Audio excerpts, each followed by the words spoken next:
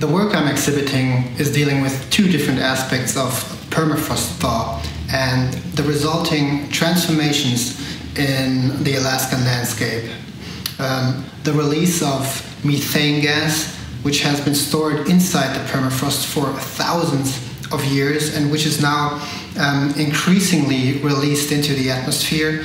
And secondly, I have photographed drunken trees, which are trees that have lost their ability to stand upright and which I think are a perfect symbol for a world that has lost its balance.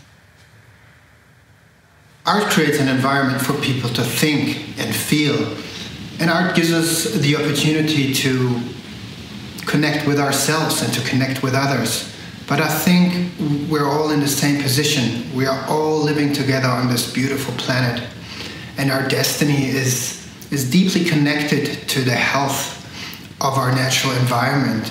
So I think we all have the same responsibility to fight for more sustainable and future-oriented solutions. It doesn't matter if you're an artist, a banker, a bus driver, or a teacher. I think we should all be part of that process of change.